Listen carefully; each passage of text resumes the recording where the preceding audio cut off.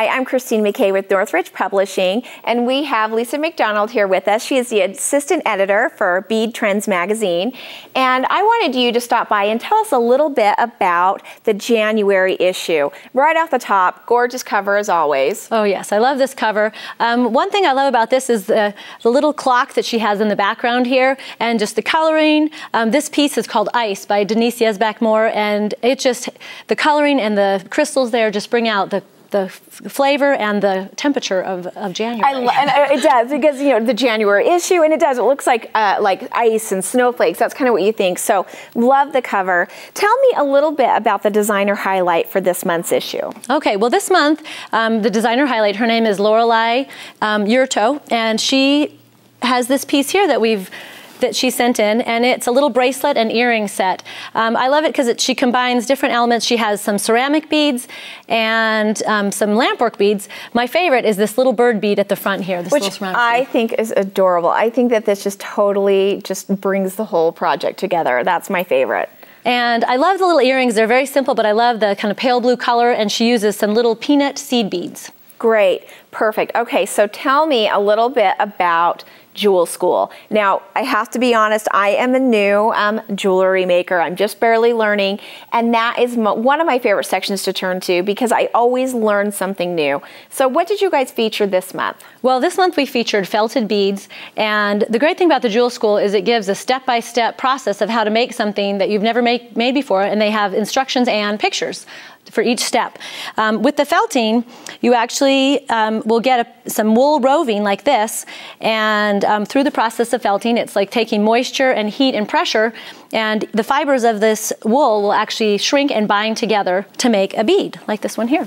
So basically, this is just some raw wool, and you just form it into this shape. Because I'm feeling this, and this feels really really hard. Is there a form, like a circle form inside of it? Nope, you actually just will rip off a piece. This is kind of in a strip, and you just kind of fold it together into a ball shape, and you dip it down into a bowl of hot water with some dish soap, and as you kind of pat it together, the process of felting takes place.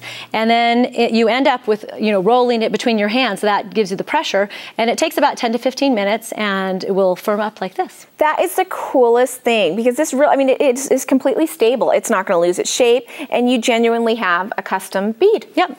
Love it. So show me one of the projects that one of your designers used with that process. Well, one of the designers, her name is Kathleen Lang Click, and she sent in this piece here, and it combines some square jasper beads with the wool felted beads.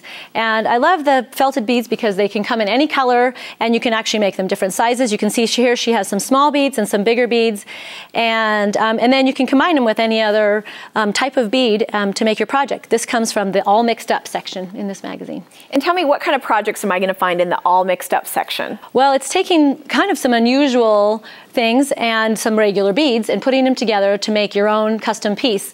And you can use ribbon or fabric or, you know, this type of thing here shown. So it's kind of like the no rules section. You can kind of just mix and match any element. Yep. That's a lot of fun. I love this. I love learning new things. So tell me, for those crafters out there that just want to have a quick sit-down project, do you have anything for them? Of course, in the Bead Trends, they have complicated projects and simple. This one here is by Susan Kennedy, and it's called Summer. And it just takes, she's taken some really simple beads, just bright colors that I love. These are porcelain teardrop beads, and just, she has a little bead cap and then some little check glass beads here. That is gorgeous. I probably wouldn't have thought to put the orange and the turquoise together, and that is beautiful. It's absolutely stunning. I love it. And a quick sit-down project. So this is one that I might make. Okay, so were there any favorites that really caught your eye this month? Well, one thing I love about the Bead Trends magazine is the photography. I love to work on the magazine because it's just such beautiful colors and layouts. And this month, my favorite photo in the book was one by a designer named Debbie Goering, and it's called Kelvy Mack. And it's also from our All Mixed Up section.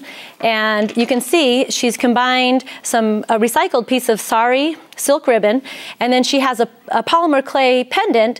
She calls it the dandelion pendant. I love that. That is gorgeous. And I really like the idea of the all mixed up section, the silk and the beads and the polymer, and it just created a beautiful piece.